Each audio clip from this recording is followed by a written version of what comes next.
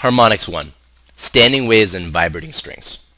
Standing waves are waves that remain in a constant position.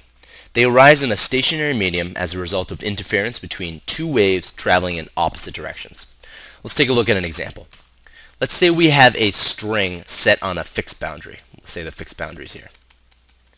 Now, if we send a wave down the string, that wave will strike the wall and a wave will reflect back in the back towards us in the opposite direction. So this is the wave we send, and then this is the reflected wave.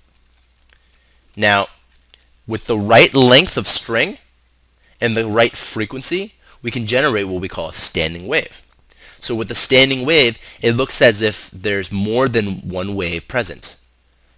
But actually, it's just the superposition of two waves traveling in opposite directions. So let's go over a couple quick terms. So this is what we call the first standing wave. Okay, so this is the first standing wave with one pair of standing waves. This is what we call the second standing wave, and then the third standing wave. Now, each of these require a very specific frequency in order to generate.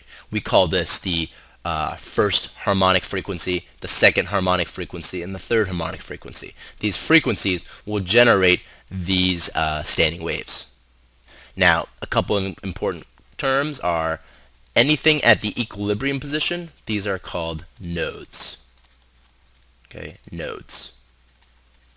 And then the highest point on the crest of the wave, the highest point, is called an antinode. Okay.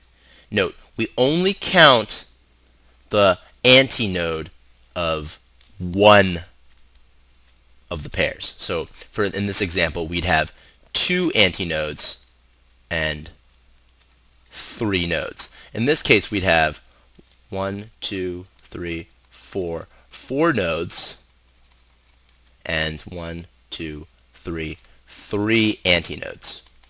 Okay, we only count for antinodes. We only count one of the pair. Okay, two important equations to determine first the harmonic wavelength or the fundamental wavelength. We use the equation 2 times the length of the string divided by the harmonic number.